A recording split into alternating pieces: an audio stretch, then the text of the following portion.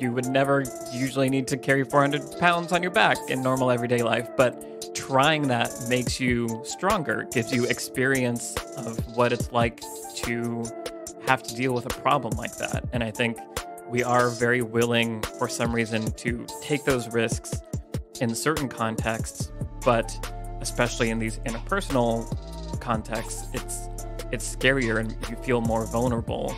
But I feel like that's why those are the places that you should be taking those risks.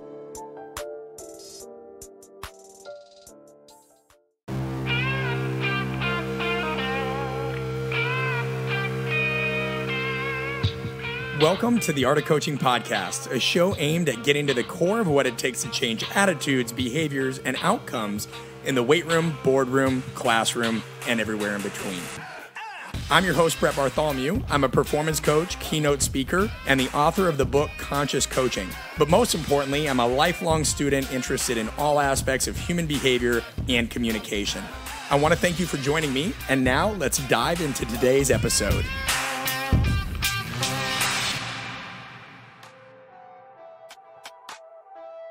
Legendary screenwriter Robert McKee once said, "The art of story is the dominant cultural force in the world." He could not have been more correct.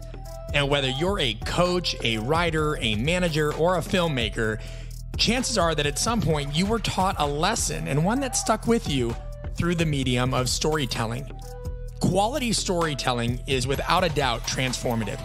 It has a way of sticking to our ribs and reminding us of who we are and what we value. It's the bedrock of connecting with others. And also, as I've found personally, it helps us understand how to overcome our own problems.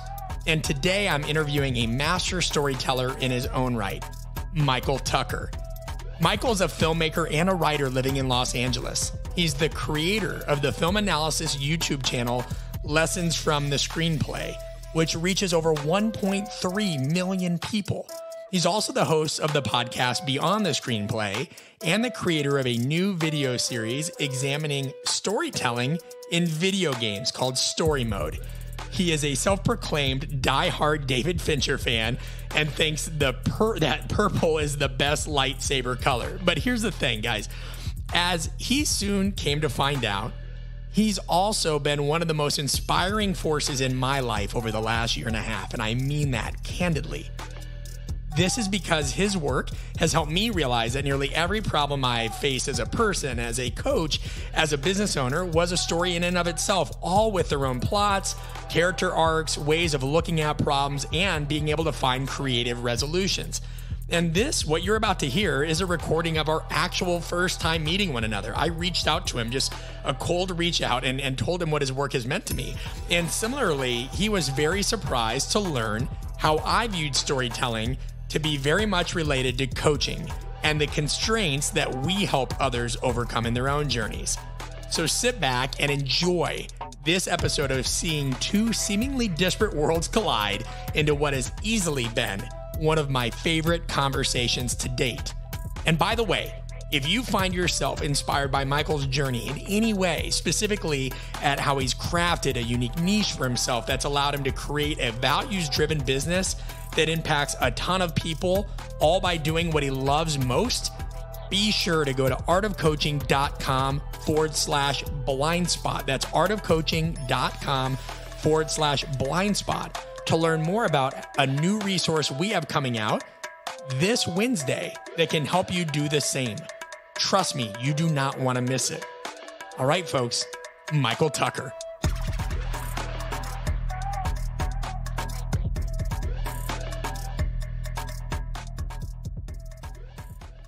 Michael Tucker, thanks so much for joining us. Thank you so much for having me. Yeah, now I like giving the audience a behind the scenes understanding of context. And guys, if you're listening in, this is the first time Michael and I have ever spoken. And I'll be straightforward. Been a fan of this guy for a long time and everything he does with his organization, Lessons from the Screenplay. And I just cold reached out to him. I believe it was on Twitter, wasn't it, Michael? Yeah. Yeah. And, there's always preconceived notions we have in human interaction. And so I always wonder, all right, how do we approach this? Because if Michael looks at my profile, he may see, all right, well, this guy looks like a coach. I'm into filmmaking and what is this really gonna be like? And, there's plenty of people that just don't respond or they don't even give it a chance. You were very warm and welcoming. So I just want to share my appreciation of you trusting a stranger and jumping onto a show that could seem out of context for you. Oh, well, yeah, thank you, of course. And I feel like it helped that, I do get approached by some people and you can pretty quickly, I think, parse out, well, this person's maybe a little crazy or this person just has this kind of weird notion of what they want. But you were very professional and generous in the way you reached out and talked about everything. So I felt immediately like, oh, this is a person that is worth talking to for sure.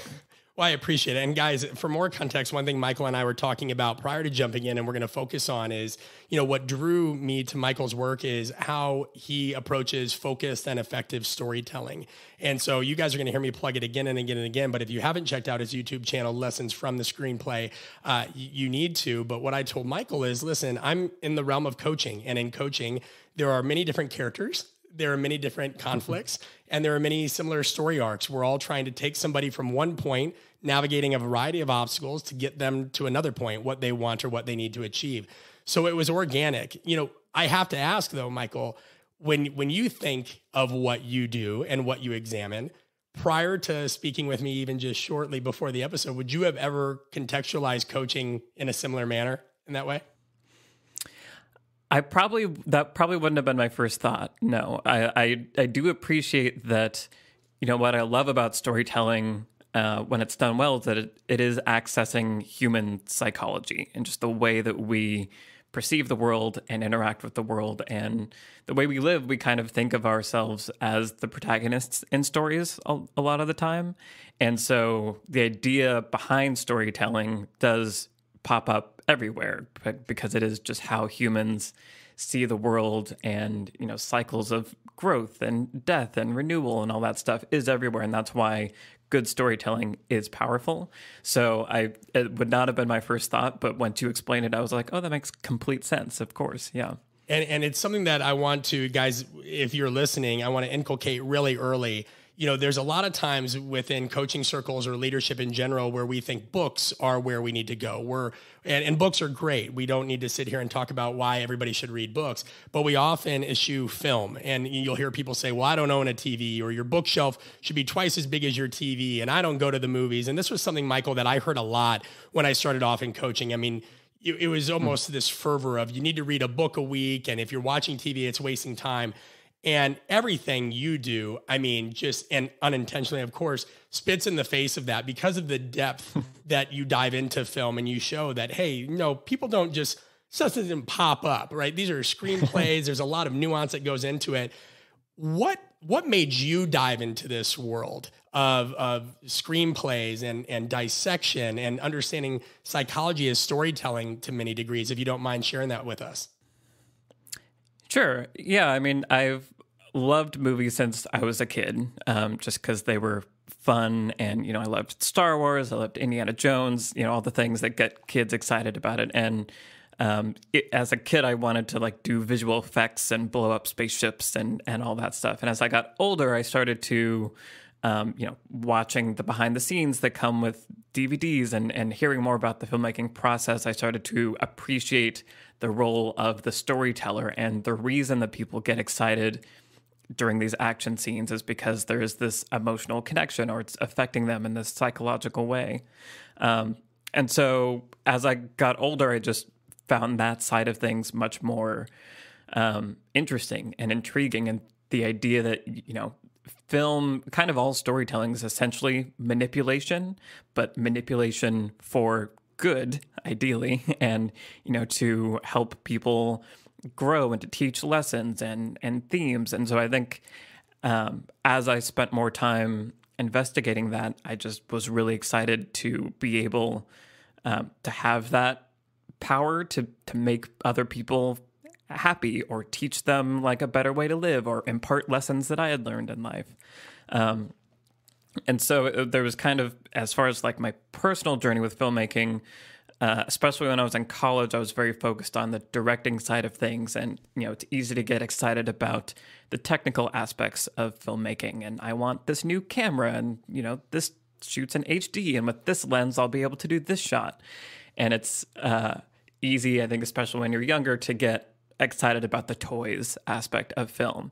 And so a lot of my focus when younger was on that. And then after moving to LA and kind of trying to make it in the industry, I would, the work that I made was technically impressive and it would get me into the room. And then people would kind of say, cool, so what's your story? Where's your screenplay? And then they'd read it and be like, well, the writing isn't up to par with the directing, the technical aspects of stuff.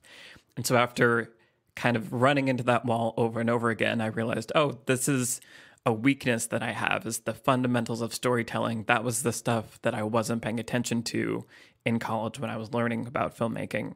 So why don't I put aside the things that I already feel pretty good at and tackle this weakness, this lack that I have, and just go hard on it and try to see if I can up that part of it. And that's kind of where Lessons from Screenplay came from. No, and there's a deep appreciation for that too, as you and I continue to get to know one another. And this is why we do the show as a conversation, not just like a question is you see that very much in the core field that I started out with. In strength and conditioning, there's a fascination with the training aspects of it, right? Like if it's not the exercises, now it's the sports science. What data can we get to show how fast an athlete's running? And now they're jumping and but what we saw is so many people gravitating away from exploring the coaching, and if they did talk about the coaching side of it, it was a very transformational, rah, probably like a really bad 80s hero movie, And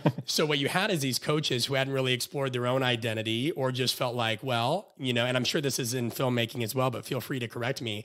We see certain coaches that, they kind of mimic other coaches, which, that's part of the journey. I get it. You're going to take inspiration, right? Or they tend to coach how they were coached. But there's this whole other world. And it sounds like where you've evolved, where, some coaches still struggle, is there's still a fascination in coaching with the technical side because people feel relatively comfortable hiding there, where let's think about interpersonal skills or psychology. If somebody says you need to improve on your communication or your coaching, it's easy to take that personally. If I remember correctly, you said in a previous interview that your dad used to edit movies as well. But your mom wanted you to be a doctor. So in terms of nature, nurture, how did you navigate that conflict? Luckily both of my parents were very supportive of everything. My mom, definitely hoped I would go that route because that's, she was a nurse and had wanted to be a doctor, but when she was growing up, that was harder for women to get into. So I think, there's probably just everyone kind of hopes that their child will be interested in things that they are and be able to share that. But yeah, it was pretty clear early on that the movie side of things was where my interests lay. But and part of that, I think my dad was also really fascinated by the toys and the cameras and stuff. And I think, like you're saying, it's 100% true in filmmaking. And I think as a creative person, and it's kind of like we have these labels where it's like creatives are this kind of person, they make art, but I feel like, as you're saying, all these things overlap. But it is a lot easier to deal with these kind of technical toy things and like data and stats, like you're talking about. Like it's easier to interact with it because it's an external objective thing that can be measured and compared and stuff. But the deeper work that's required is scary and is hard if you want to be a really good storyteller, or it sounds like a really good coach. And like you're saying, these interpersonal skills, it requires acknowledging your like personal like flaws or weaknesses or fears, or just letting yourself be vulnerable. And that's hard and scary. And also there's a lot less resources out there for people that, if you say, and this is kind of, again, why I wanted to create Lessons from the Screenplay, because when I realized, okay, my writing isn't good enough? How do I get better? Like I'm willing to admit that I have this weakness, but how do I improve? There aren't a lot of resources out there built around helping people get better at those things, because it is this kind of, it's a harder mountain to climb in some ways. And so I think that is starting to change, and that's kind of what I was hoping to do with Lessons from the Screenplay, is like make these story fundamentals that can be off-putting more accessible to people.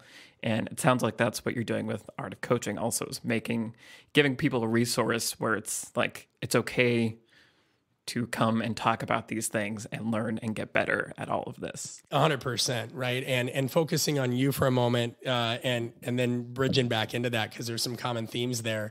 And there's going to be kind of a brief question, but I wanted to bridge into something else. Now, I know from a creativity standpoint, I just had my first child. So right now he's an only child.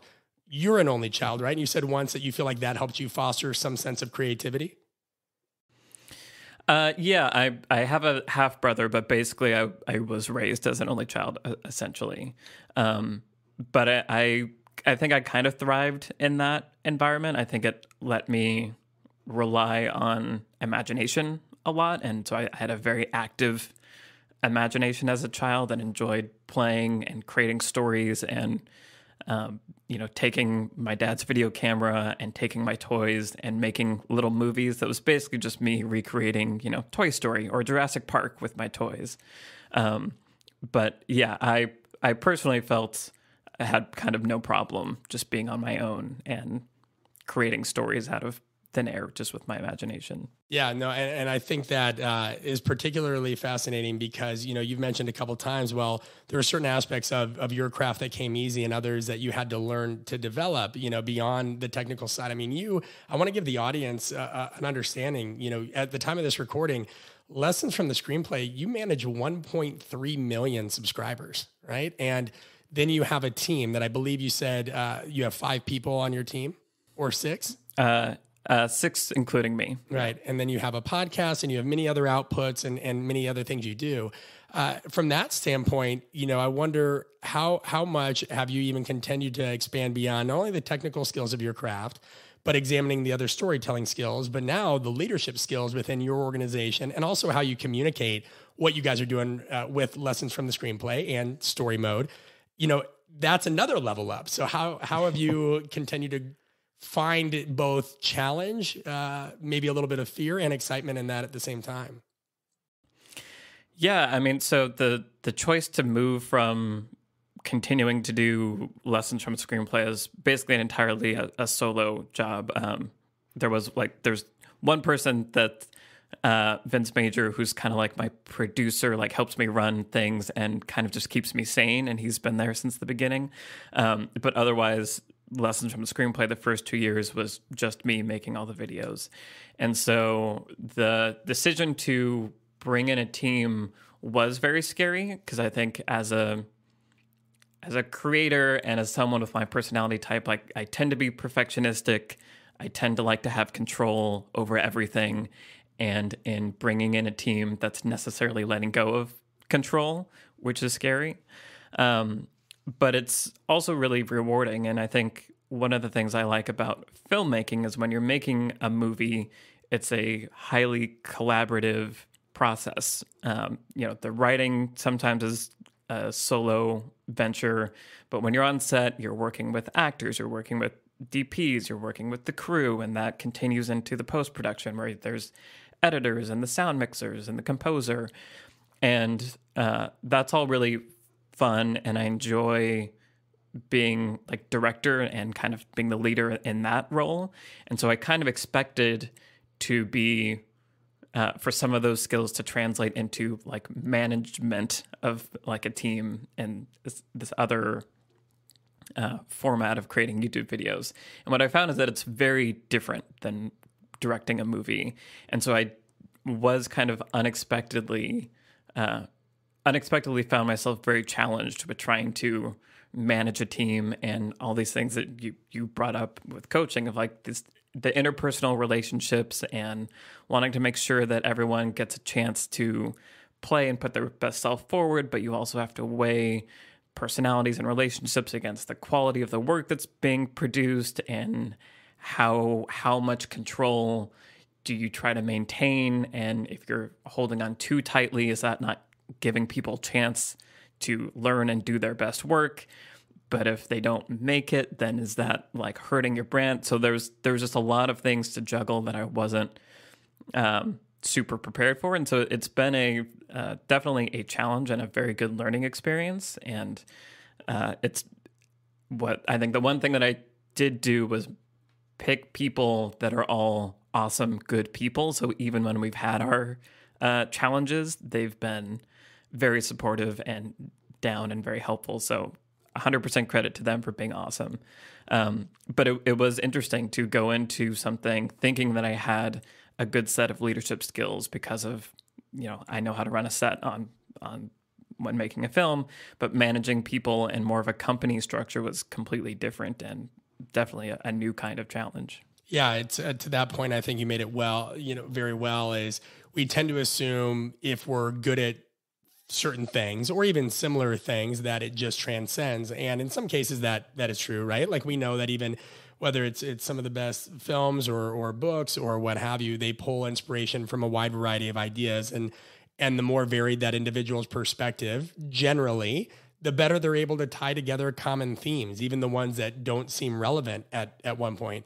Like it is tricky though, right? Managing people. And like you said, there's sometimes where, you hear in leadership and life in general, we have to be empathetic and we have to give people a chance. But you had mentioned sometimes you still have to be mindful is what's going to happen from somebody else or the work they produce going to hurt my brand, and you think about this in sport, there's nothing compassionate if a pitcher is getting shelled in the 9th inning of leaving him in there because he thinks he can do it.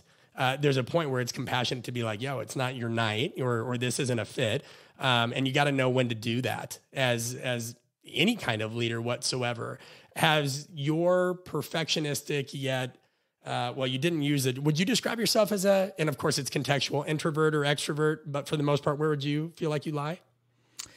Definitely more toward the introverted side. Like I do completely fine when on my own for the most part. Okay. So hypothetically, let's say I was on your team and I have a background in a similar space, right? Of course. So let's imagine that. And I've just done a crap job with something. And you know that I'm a value-driven person. You know me as a person, but I've done a crap job.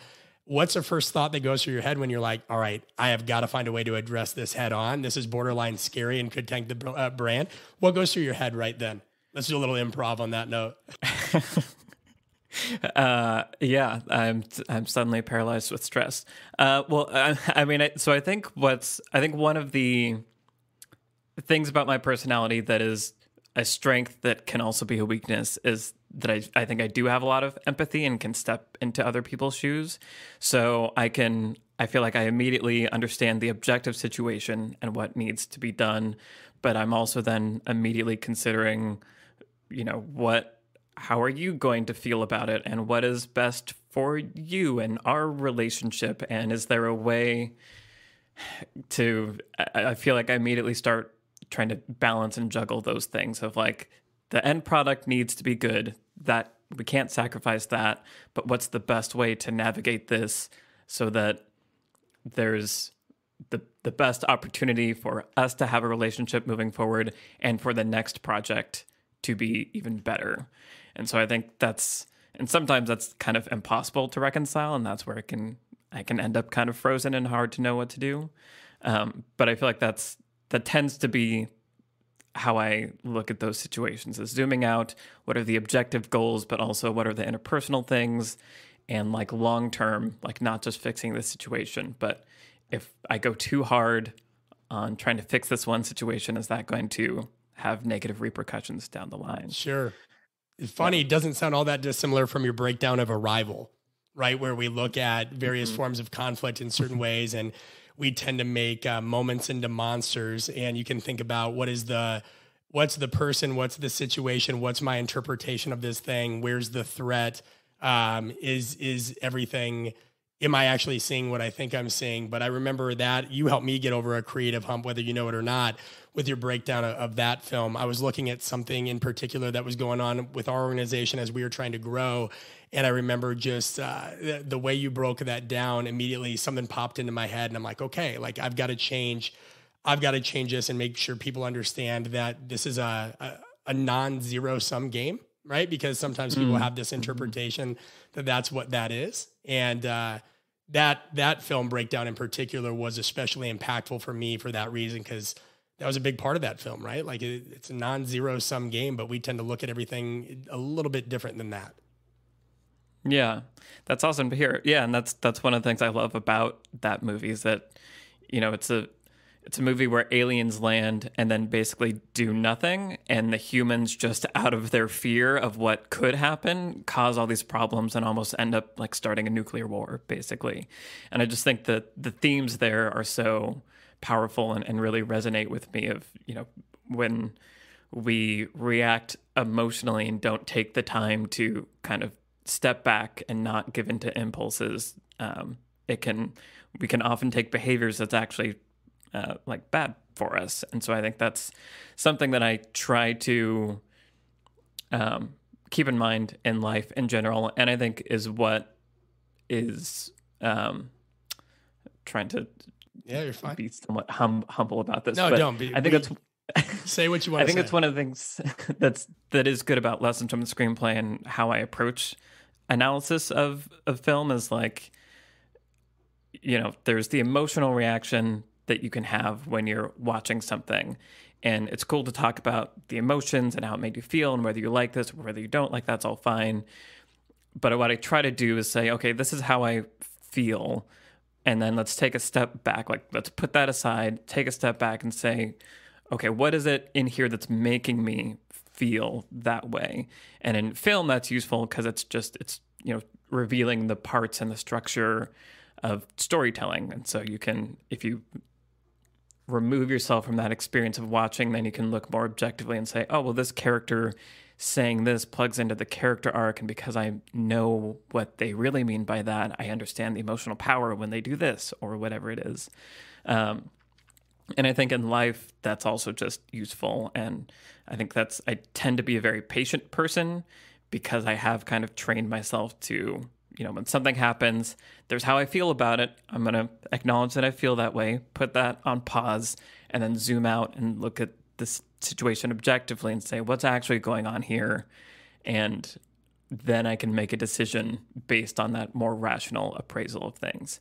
And so it takes a lot of energy and is really hard to do a lot of the time. But I think that's something that I think is useful, and that I wish there was that it was easier to arrive at in our culture, because it's hard. Yeah, well, a lot of that has to do with how we tend to perceive and internalize failure, right? Which is interesting, and threat and what have you. I'm glad that you kind of gave a brief synopsis and in a charmingly simplified way of saying, yeah, it's about these aliens that land and do nothing. And then you kind of talked about the conflict that created. You see the same thing. And I tell you this as we continue to get to know one another, and you see the synergy here, hopefully, so you understand the bigger impact your work has. At Art of Coaching, you know, a lot of the times when people reach out to me, they may say, hey, this individual I work with or somebody that I'm training or what have you, it could be an athlete, it could be a corporate exec, I can't get buy-in, or they're stubborn, or something's going on here. There's a conflict. And, you know, they want to tell me about all the traits and attributes of this individual, right? They kind of, and in my book, I talk about 16 archetypes, and you understand obviously better than most the concept of archetypes that exist in film ubiquitously. And they make it very much about this person. And I always try to tell them, like, yeah, okay, well, like, what are you doing? Yeah, well, I gave him the research, or I told her this. I'm like, all right, well, it sounds like you're trying to like influence them through rational persuasion, or you're trying to compel them to do something through giving them some inspirational kind of communicative act. But like, how do you know that that's how they perceive it? And well, it doesn't matter. And we got to do this. And I'm like, but it does, right? Like the context, the settings matter. Like, think of all the films that people don't see because they hear about something from a friend, or I didn't like this and I didn't like that, or the storyline sounds, violent or something like that. And it's like, no. But in the context of that world, if you just take a deeper look at the exposition and how it's conveyed, It's not that at all. I mean, I remember my mom, for a long time, whether we looked at superhero movies like that. Well, I'm not going to see this. And I go, Mom, and I get it. And I hate to use the example of superhero movies, but even you do a great job of breaking down like, yeah, I mean, listen, there's really good examples of character arcs. You looked at Tony Stark and Captain, and I think when people can see the conflict of their own lives manifested in film, if they're actually paying attention, they'd regard it very differently. They'd regard it very differently. Does that make sense? Or is that like just nonsense what I said? Yeah, no, absolutely. It's funny that because my mom also was not really in the superhero train, and kind of when COVID started and everybody was locked down, she needed something to do. And she was like, I guess I'll start watching these Marvel movies. And then she got hooked and watched all of them, because giving them a chance, she was able to find, the whatever you might think of them on the surface. If you do look deeply, there's really important like storytelling and psychological things in there. And yeah, I think what you're talking about is really important as a creative person also, because that's obviously where I come from with this. And so like I have a creative partner, Alex Calleros, who's on the Lessons from the Screenplay team. He's on our podcast, Beyond the Screenplay. And he and I have worked together since college, when we kind of both discovered that we were both equally ambitious and excited about film in the same way. We just started working together and have worked together ever since. And over time, have worked more and more closely as like co-directors and co-writers. And that journey has had a lot of ups and downs that have been very instructive and helpful for me as a creator myself, because it's made me have to challenge my preconceived notions and my ego. And I think that is a really important part, I've found anyway, to become to allow yourself to be a creative person that is willing to grow and learn. I think you have to kind of exactly what you were saying with these people and dealing with the different archetypes, and they're trying to explain to somebody else, well, this is how I see it, so you should see it this way, and using the techniques that work for you to try to convey to somebody else. It is helpful to almost like assume you're wrong, like take a moment, or at least that's what I try to do. Is like when I'm stuck on something and I feel really passionately that like, Alex, it should be this shot and not that shot, and then we're going head to head and having this argument, when I can summon the power to pause and say, just for fun, I'm going to assume that I'm wrong and assume that the other person is right and try to see it from their perspective. More often than not, I am able to, if nothing else, communicate better with them, because I understand, well, he's seeing this idea that I'm putting forth from this perspective and in this framing. And for him, it's this kind of disaster scenario because it's actually what I'm proposing here has this negative effect somewhere else. And that's the thing that he's actually concerned about. And then once we're able to identify, oh, okay, you're actually worried about this thing. So why don't we go and talk about that thing? And then we fix that. And then the problem that's in front of us suddenly isn't a problem anymore. Yeah, no. So I hope that makes sense. But it makes a lot of sense. I think it's an advantage that creative fields, and I don't want to paint it because I'm sure, well, you and I both know every field's got its issues, right? But creative fields have over science-based fields. You know, if you look at where I started in strength and conditioning, it's so research-based that people, instead of taking a, well, let's assume I'm wrong approach, they're so desperate to be right. You know, somebody would put some research online, you know, and then somebody spends their entire day trying to find research that shows that that's wrong. I mean, and it's very much this fetishization of, hey, I'm trying to be right, and I'm going to show you the research done in this part of the way. And it's like, all right, you know, relax. I remember one time in particular, because again, I hope this continues to contribute to the conversation we have and us seeing the similarities of what we do. I was one time working with a special forces operator who was an amputee, and he was being put through a program where the government was paying for him to get strength and conditioning based training in order to rehabilitate. And so he could kind of go on to have somewhat of a normal life, you know, after he had experienced this traumatic injury. And we were using a particular exercise. It doesn't matter for the context of this conversation what it was. And, you know, somebody had seen a photo of it or what have you on social media and was like, well, that's not as effective as this. Next thing you know, I had 3 links of the research article. And I said, yo, like, this guy is an amputee. He's an adaptive athlete. Now, what you sent makes no difference whatsoever because he can't perform that based on his injury. Like, are you seeing things, right? But like, we get so caught up in wanting to be right about something that people don't take that assumed to be wrong. And it's easy in a day and age where you can make data. It's funny, like just like film has sometimes an over-reliance on CGI and other things, science-based fields, when they look at data that essentially in today's day and age can say whatever you want it to say or not want it to say, it's just the antithesis of looking at things big picture. You know, and you told a story once on one of your interviews that I loved where you had talked about one of the ways that you had worked through creative blocks, and I would imagine this is just personality blocks as well, or conflict, is you creating a lot of short films under constraints, right? And constraints, my audience understands that because when we teach athletes agility, they have to, you know, cut a certain way based on a certain command or a stimulus response, right? And constraints in daily life. So I think you use an example of, hey, you have to do this in this scene, but you have to say, I love you. Or somebody has to do this in this scene and say something else. And the audience could even submit constraints. And because of that, it made you look beyond yourself and the situation and the environment of the moment and have an output that was useful instead of just sitting there in your own head. Can you talk a little bit more about the role that constraints play in your life and the value of your work?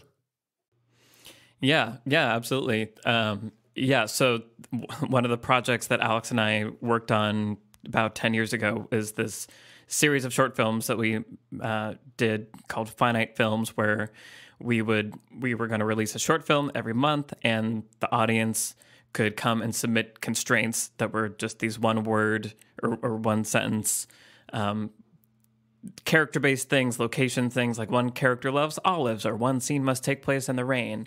And that idea came to us because we were trying to come up with new ideas for stories. And, you know, when you're writing and you sit down and there's a big blank page, it can be overwhelming, or, you know, you can start it going a direction and then halfway through realize, actually, no, I want to go this way. And you can end up all over the place. And so having constraints is actually what activates creativity. So when you have these certain walls around you and it's like, well, you can't go over there and you can't go over there. Now you have to make a good story. That it suddenly becomes fun. It becomes almost like a puzzle. And so constraints are very important to the creative process. I think someone used the example of like painting, like the frame of a painting, like the canvas is your constraint. You have to do something within these borders. And that's kind of what the constraints are, almost what gives the project meaning. And so I think what that year-long process of making those short films taught us was to embrace constraints, because I think that's another, you know, I always think about, again, film school, me, and all the things that aren't fun about creating at first. And, you know, the idea of like, well, you have to make something, it can only be this long and it has to take place here. At first that can sound limiting and you want to rebel against that. But now I see the value in creating those constraints, and that activates the part of yourself that ultimately has the most fun, I think. Like that's where you can create something that is of value to people, and it challenges you to be better, and that's how you improve. So constraints, I think, are a very important part of the creation process, whether that's writing or filmmaking, like whatever it is. And filmmaking itself is a medium that is just like filled with constraints, because you can write a scene and hope it'll look one way, but then you get the set and maybe it's raining when it wasn't supposed to be. So now, whether you wanted to or not, the scene takes place in the rain, or the actor has one way of thinking about the scene and there's not enough time to change it, or maybe their idea is better, but that means something else has to change. So filmmaking in general, especially once you get on set, requires so much flexibility and kind of, you know, thinking on your feet, that I think it's the entire process rewards practicing that idea of like, things aren't perfect because they're never going to be perfect. So how good are you at making something that's compelling and meaningful to people when the situations aren't perfect? Yeah, which I love. They shouldn't inhibit, they inspire, right? And again, going back to somebody that you put me on, Robert McKee, there's a curse of the avant-garde. that when people feel like they need all these things to do what they need to do, when really they could facilitate it probably better within constraints, and those constraints can be fairly minimal, they're better for doing so. There were plenty of times where I had to coach in different countries, or even when I speak now, like I might go and, you imagine this place is going to have this set up because it's in the contract, and all of a sudden they don't have audio and they don't have this. I mean, I went to China one time and they asked me if I had a projector. I'm like, you need me to have a projector? You got 1,000 people in the crowd. But it's funny, and it goes hand in hand with like this idea of affordances as well, which is something we talk about in the world of sport performance, where, affordances are properties of objects that kind of show you what you're supposed to do with it. Like light switches are for flicking. Well, if you have rain, I would have to imagine in filmmaking, and it wasn't supposed to rain. Well, it's a pretty good opportunity to leverage the rain or the gray sky for a dramatic shot that you might not have gotten otherwise. Am I correct? Yeah, absolutely. There's usually a silver lining to be found if you're creative with it. Yeah, and so it's so funny from a cultural standpoint and profession standpoint. So we have these live workshops that when, COVID's not a thing, go on with regularity, and they're called the Art of Coaching Apprenticeship.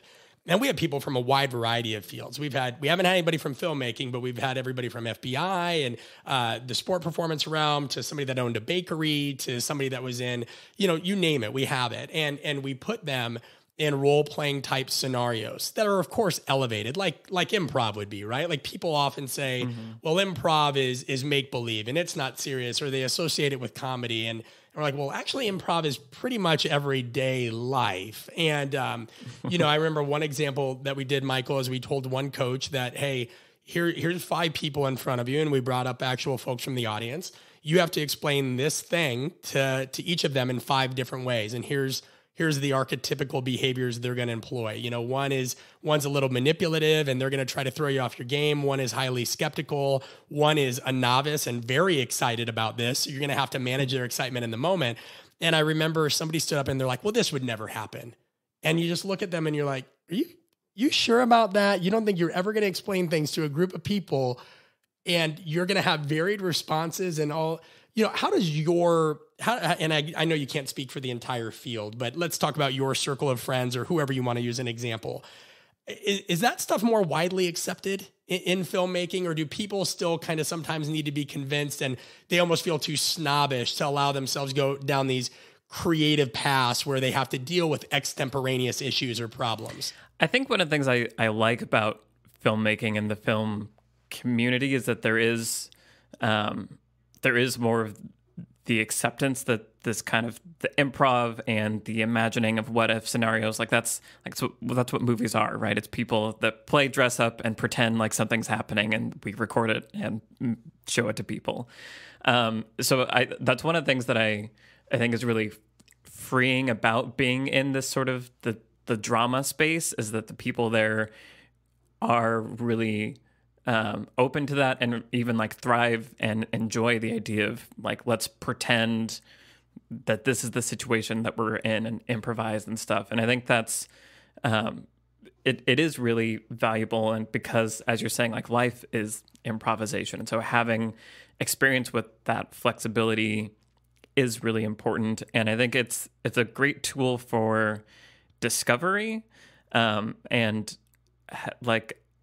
yeah, I think kind of like you're saying, I think there's more imagination in our daily lives than we are conscious of. I think so many of our interpersonal relationships or fears that we have are these kind of stories that we're telling ourselves unconsciously, where it's you can be really afraid that this person's going to react this way, or sometimes I'll have conversations in my head where I'm worried about this note that I'm going to give this person, and they're going to say this, and then I'm going to have to say this, and then who knows what's going to happen. There's this whole scenario that I've created in my head that is me assuming that's what's going to happen, but it isn't real, but it's affecting me and affecting my body as if it is real.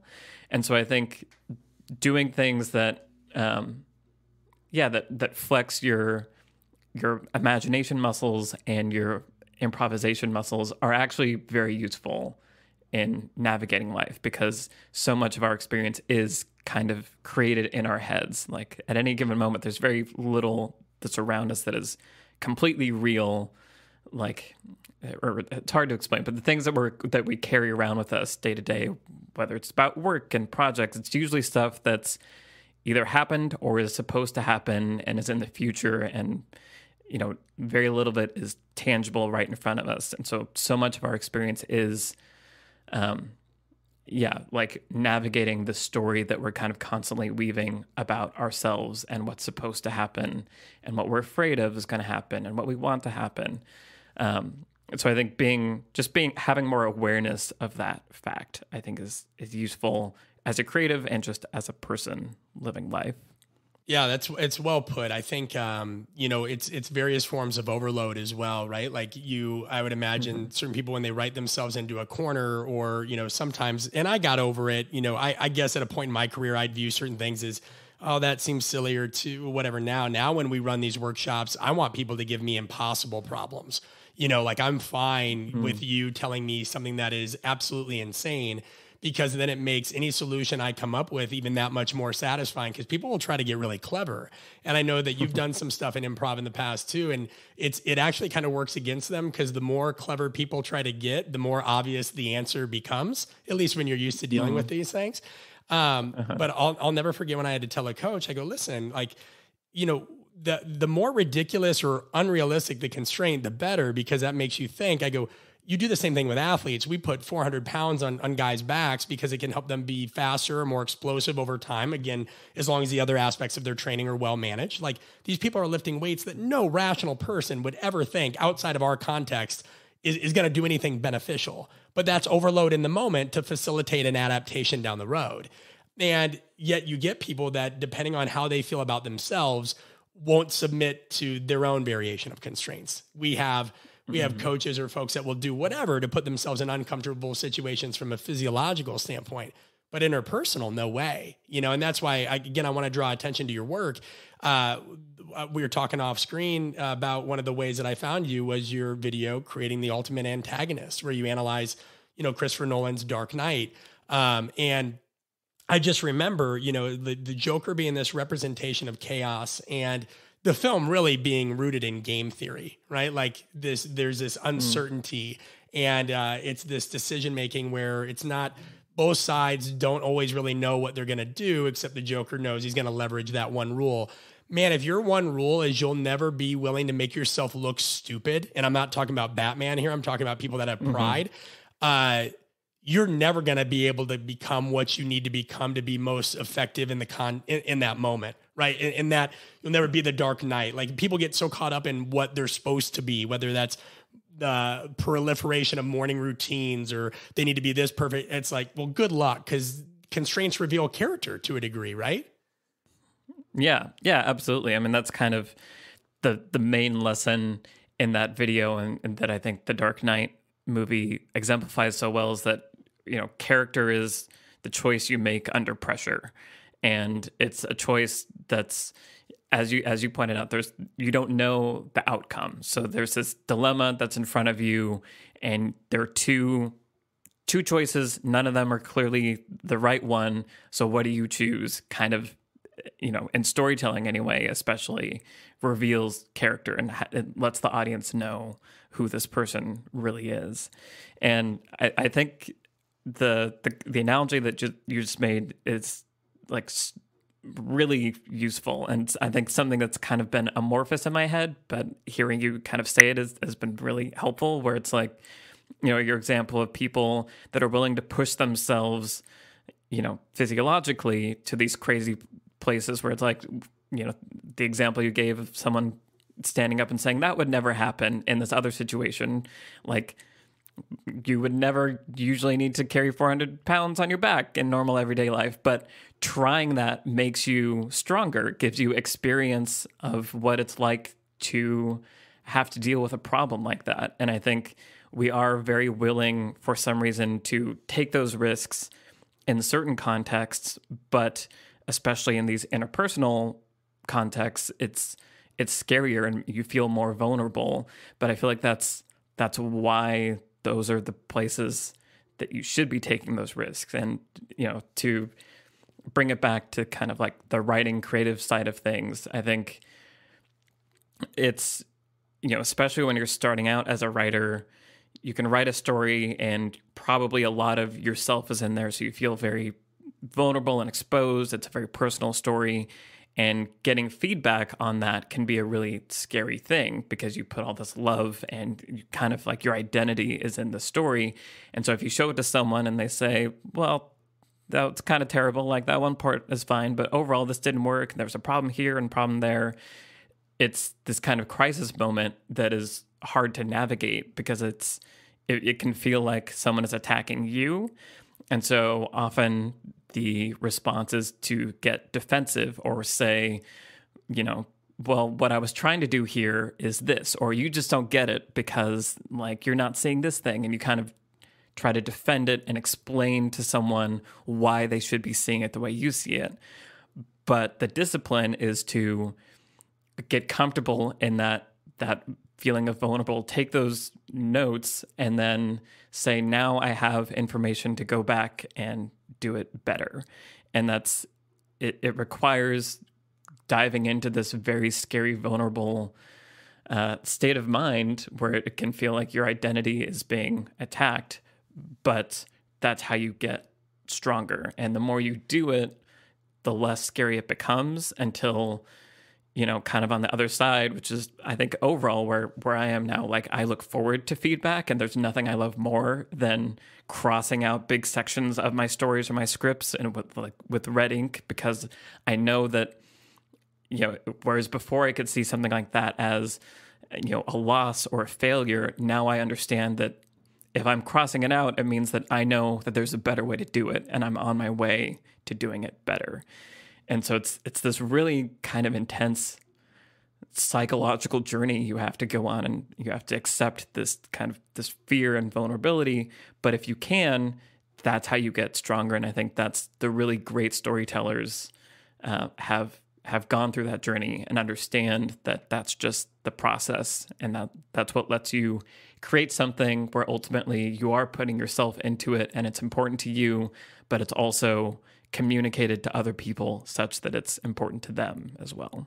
Yeah, no, very relevant in many ways where, master, one of our mottos, and it's not original at all, but like we just talk about respecting the craft and coaching and what have you. And we help people, or we're trying to get people to understand that getting to that level, like you said, where you are just, you understand that failure, revisions, refinement is part and parcel with growth. And really until you're there, you're not a craftsman. I'm sorry, you're still in that. And you're always going to be an apprentice, right? Like that Hemingway quote, we're all apprentices in a craft. We never become a master. But I remember one thing relating it to film is, I'm sure, I can't believe I'm going to ask you this question, but you've seen the movie The Hurricane, yes? With Denzel Washington? Or have you ever heard of it? Yeah, I have seen it a long time ago. I don't remember. Just where I'm going with this is that was a very impactful movie for me. I went to see it with my mother when I was maybe 14 or 15. If there's a fact checker out there where I wrote this in my book, whatever. But it was about Reuben Hurricane Carter, a boxer that was wrongfully accused. And, for racial issues, what have you, ended up spending a significant amount of time in prison, wrote a book when he was in prison. And, somebody in the context of the movie, a kid had found his book. I think he was a foster child of a young Canadian family or what have you, read the book and then convinced his caretakers, like, we got to free this guy. And so I remember it diving into the deep personal nature of this man who is imprisoned and harbors all this anger and everything. And he's got to figure out an outlet for it. And because he was able to tell his story in a unique way that connected with somebody external through all these events, right? And I won't give it away, but maybe it's a future project of yours. I remember leaving there and I was 14 years old and I was in tears and my mom's like, what are you crying about? It's not like and I go, I need to do something with my life. I was like a super serious kid. But I ended up, having some health complications later in life where I was hospitalized for a year. And that led me to writing a book where I share that journey. And I can't tell you, in my field, that was anathema. Like, you don't admit stuff like that, but once I did and put it out there, this thing that I was ashamed of for like 16 years, people started coming out of the woodwork and be like, dude, their own variations of a similar story. And I think that's where, early on, I looked at training as a tool to teach other people what they're capable of. But now I look at it as, communication, coaching, failure, refinement, self-analysis, and all this exposing yourself to that uncertainty is the best tool to teach people what they're capable of. And during a time where it's so easy to wrap yourself in, I don't know, continuing education resources that are affirmation based instead of education, especially education of self, it's just, we've lost that. We've lost that act, and people don't get into that enough, even though it's like, hey, your expertise has nothing to do with your years of experience. It has to do more with how many layers of your skin are you willing to peel back so that you can keep growing. Does that make sense? Is that a lucid thought at all in the context of your work? Yeah, no, 100%. I think that's super important. And I think that the movies that I love are movies that just tell the truth like that, because I think that's the scariest thing. Like we kind of think of bravery, and there's sort of these external embodiments or images that we think of as like being bravery and or being brave. And I think that's all like true and valid, but I think the like true courage is being able to expose the truth about yourself or tell the truth that people are uncomfortable hearing. And I think that's, I talk a lot about the movie Inside Out, the Pixar animated film. And I love it because it's this kind of rare movie that has this message where like it's okay to be sad. It's just like this, in our society, we're all about like, we've got to be happy and successful, and like there's a way that you should be. And the important lesson in that movie is that like sadness is part of life also, and that's okay.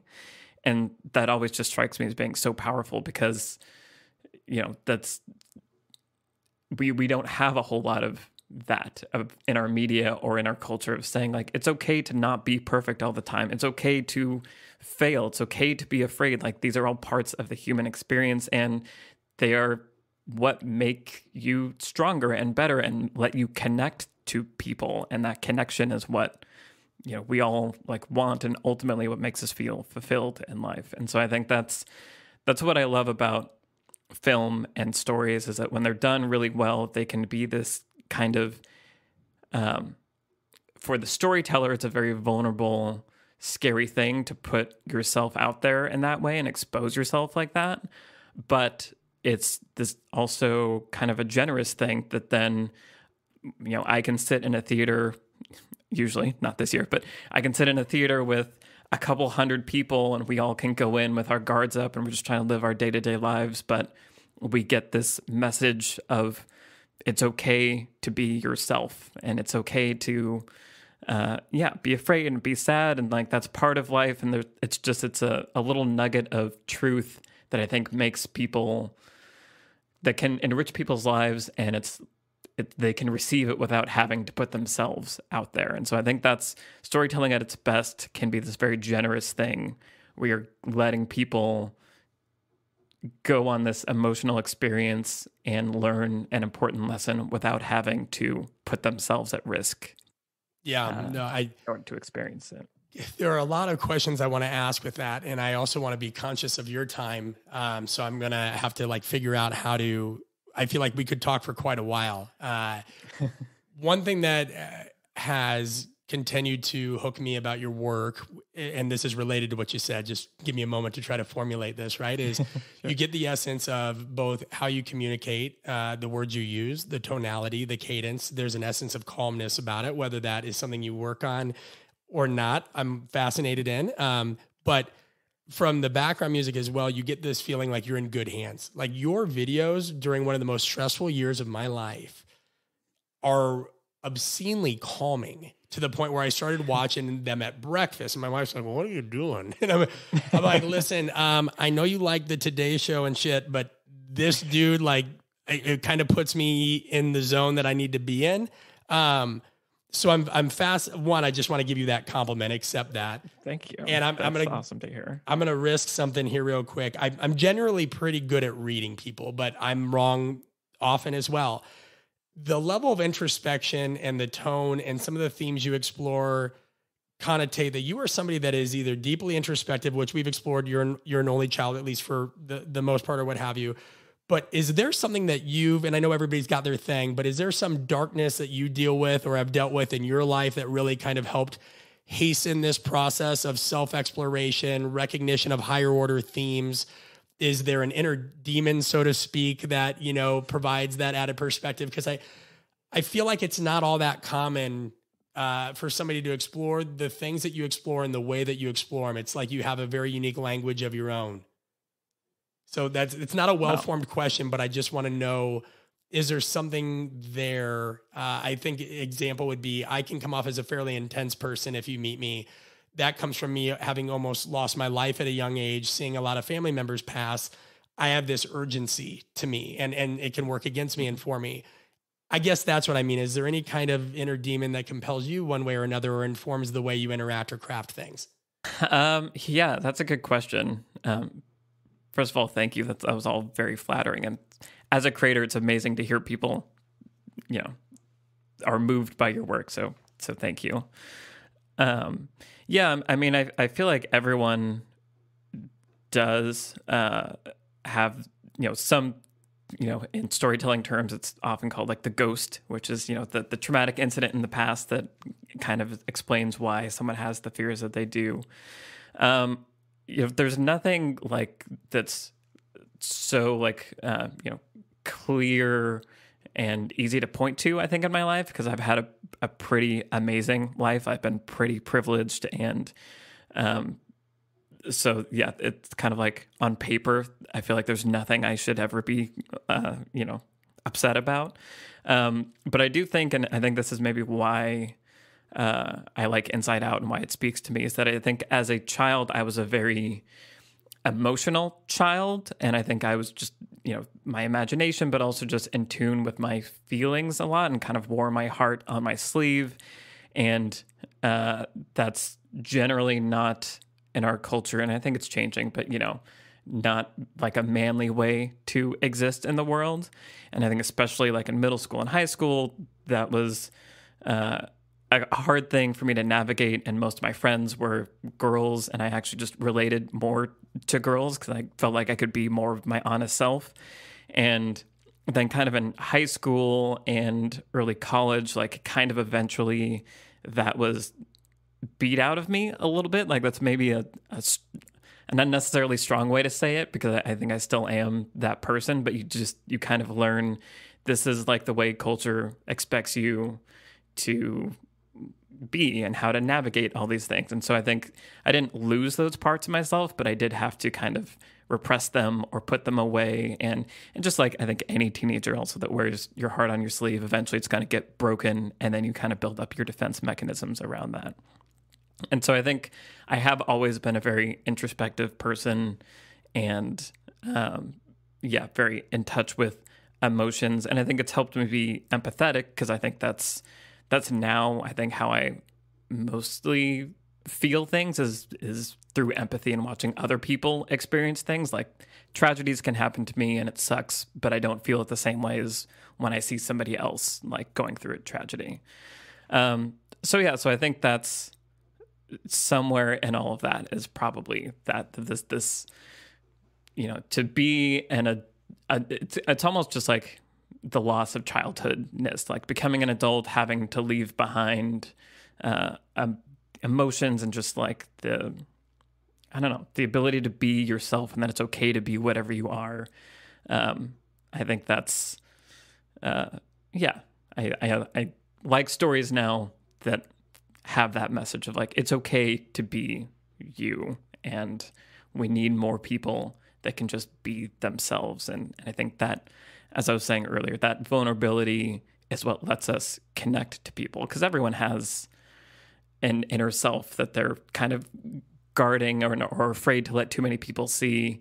And I think you have to in order to form meaningful connections. And so, like I said, I think storytelling is a way to kind of create that bridge for people to let themselves slowly be vulnerable or indirectly connect about, you know, go see the movie, maybe you and your friend both cry, but like you don't have to talk about it, you don't have to look at each other while you're crying. It's just like, yeah, we both had this experience and we can talk about it as this other thing, but it's letting you connect in that way. And I think that's what storytelling can do at its best. Yeah, very well put. Do you have, and it's okay to say no, do you have time for 3 more questions? And one of them is a softball. So like, you know, you don't have to worry if I'm going to ask you something that's going to, Yeah, Sure. you're good. Okay. Yeah. Let me think of how. I'll give you the soft one first, just because you reference Inside Out and appreciate this theme of sadness, and it's okay. Very much in our work at Art of Coaching, we're trying to be the anti kind of rah leadership thing, right? This thing that also tells we're all aware of the bright side of what traditional leadership looks like. We've heard innumerable examples, but there's also dark side, right? These socially undesirable traits that get typecast and could be hallmarked by words like manipulation and influence and power dynamics and what have you, which really aren't bad. They're only bad if they're not wielded appropriately or not recognized. To that point, just because they tend to get typecasted as the villain, and the villain doesn't always get their due, who is one of your favorite villains in film? And it can be animated or it can be in general. Who do you think is a representative of something that's, I'll just leave it at that. I'll leave it vague. Yeah. Oh, that's a good question. And don't feel pressure to have like your number one. I know that's always tricky. It doesn't have to be your number one, just one that you really feel like, this is a great villain. It's weird because I think in film there's sort of like there's villains which are usually like clearly like the bad people and represent what you shouldn't be. And I think I really like stories where there are antagonists but not necessarily villains. And so this is kind of, or just like, Collateral is a movie I think about a lot with Tom Cruise and Jamie Foxx, where Tom Cruise is kind of like the villain in that story. But I think I like stories where the antagonist is used to teach the protagonist how to live better, where there's like something in, if you think about that movie, Tom Cruise is too far on the side of like hyper confidence and hyper cool and like all this stuff. Like he's a hitman, like that's obviously bad. But in this night that the two of them spend together, he's kind of slowly brings Jamie Foxx out of the other end of the spectrum where he's so afraid to do anything that he does nothing with his life, even though he has all these dreams.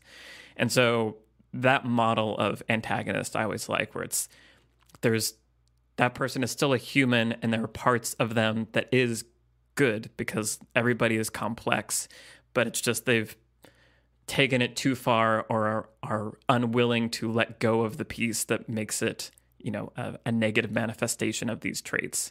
And so it makes the protagonist learn a better way to be and kind of draws them more to this middle area where you can see the good and bad and take the useful parts of both ways of being. So the gray area, right? Which is ironic because he wears a gray suit in the majority of that film. I'm sure that's right. No, I appreciate that. You're right. And it leads into something. I remember that scene where Jamie Foxx eventually just has to step into this persona, right? Where he's confronted by the goons that are essentially like, you're not this guy. And he has to step up and assert himself.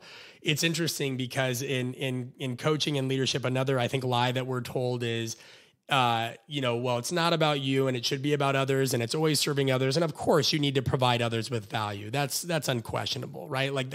But I think there's also this immense narrative out there that if you do anything that is remotely perceived as self-promotion or personal branding or what have you, that you're a sellout and that it's evil and what have you. And I know to a degree these things can happen. I mean, I remember Scorsese going on about, all these Marvel movies and what have you. And in coaching, it's very much the case. Excuse me. When I first got on social media, that was very much, no, you are not supposed to have this. As we step into different roles in our lives, how have you navigated that, given yourself permission to be like, you know what, it's not bad to have a brand. It's not this. Is that anything that you ever struggled with? Did you ever just kind of want to stay in the background a little bit, but with the emergence of, the popularity of lessons from the screenplay and what have you, you learned how to deal with? Again, I want to make sure I'm asking a clear question, but also leaving it open-ended. How have you addressed this kind of concept of staying true to the craft while not selling out, while not being apologetic for building a brand? Right. Yeah, I mean, I think you lay it out well, where it is this very tricky thing to navigate. I think if you're someone who can see where people are coming from when they're annoyed by quote unquote selling out, right? And so like if you're an artist, I feel like there's a lot of that built in of like you want to be true to your art and all that stuff, but you have to sell it to a certain degree or else you're not going to be able to make the art. And so how do you walk that balance? I think in creating the channel, kind of designed it so that it didn't feel like it was about me that much. Like I don't really appear on screen in the videos except at the very end to talk to the audience and say what's coming up next and stuff. And so I was very conscious of all of that when designing it, and had followed other YouTubers and heard kind of their experiences with all of that. And so I think that's why I tried to craft the brand around the work and the analysis as much as possible, and not as much about me as a personality. And so I think that kind of helped me feel comfortable promoting it, because it didn't feel as much like promoting myself, even though it is essentially. And so that's kind of how I navigated it. But there's the world of social media is this whole, that's a can of worms that we probably shouldn't get too much into, but it does reward personality-based, brands in a way that is basically, I think if I had put myself in the brand and put that more forward, I think I could have grown faster. And I think even on Twitter, like the more emotional you are when you're tweeting and say like, I hate this or I love this, it's easier for people to like latch onto. And so I wasn't super interested in doing any of that, so I avoided that. But it is also kind of shooting yourself in the foot when doing it. So it's a hard thing to navigate. Yeah, no, it's very relatable. I mean, I remember, on YouTube, there were plenty of people that told me, oh, you should do YouTube and this, but for the type of content we produce, that's not a great medium to express that, right? Like I could I could show myself like, hey, here's how you manage this group of athletes, or here's how you manage it. Like that's not as interesting as seeing it in real time and experiencing it in real time.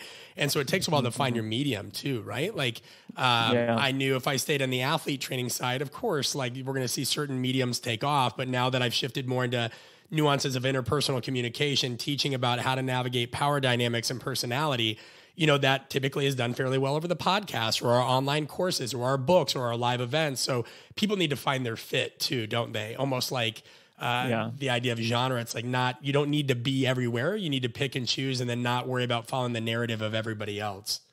Yeah. 100%. I think that's really smart advice. And that was one of the things that I kind of unexpectedly found when we launched our podcast Beyond the Screenplay, was that I felt comfortable letting my personality kind of expose itself more there. Like it felt like a safer space in some ways than film YouTube, which can also turn toxic very quickly. So I think, choosing the right format for what you're trying to do is very important.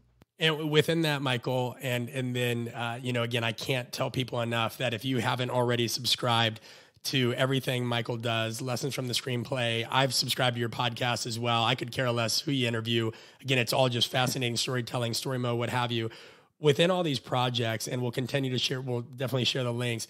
What have you learned about yourself as a communicator? That's a good question. I think I have realized that for whatever reason, my life experience has led me to this place where I seem to be good at distilling ideas down into an audiovisual form that can be conveyed clearly and simply to people. And that's my goal anyway. And I think it's, I like that about myself. If I can, again, just throw out the humbleness for a second, I think it's a hard thing to come by and it's a hard thing to do. And so I feel gratified when I'm able to do it, or when people, give that feedback of like, oh, this was made so clear or it's so soothing and it's relaxing to like, it's very fulfilling to me, because that's something I want to see more of in the world. And so to be able to contribute to that at least a little bit is nice. So I think that's, I think that's, I guess, what I've learned about myself. Yeah, you nailed it, man. Well, tell everybody everywhere, links and all, where can we support you? How can we find you? Rock and roll. Go with it. Awesome. Okay, so on YouTube, I have 2 channels. Lessons from the Screenplay is the one that's been going for 4, going on 5 years now. That's all about film analysis. And then also on YouTube, I've just launched a new channel called Story Mode, which is looking at storytelling in video games. And there's a lot of really interesting overlaps with film and video games, but also it's this kind of new medium that can affect the player in a really interesting way. So I'm really excited about that. So Lessons from the Screenplay and Story Mode are on YouTube. And then we have our podcast, Beyond the Screenplay, which is where the team that I've formed over the last couple of years, and it's the same team that works on Lessons from the Screenplay and Story Mode, we do like conversational film analysis. So it's kind of like a slightly more casual and longer form way of talking about movies that we love and what they do well and what they don't do well. So Beyond the Screenplay, available wherever you get your podcasts. Yeah, and we will make sure you pause for a moment there. We'll make sure and we'll have those available in the show notes everywhere. Michael, I think, man, there's a lot I'd like to continue to talk to you about, so I hope we keep in touch. I hope the show challenged you and also made you feel welcomed and supported at the same time. I can't tell you enough how grateful I am for you accepting the invitation of a stranger, man. Well, yeah, thank you so much. This was a very fun conversation, and I appreciated all the places that we went, and I appreciate your generosity and thoughtfulness with how you run all of it. So thank you. It was a pleasure. My pleasure. Guys, this is Brett Bartholomew, Art of Coaching Podcast, signing off.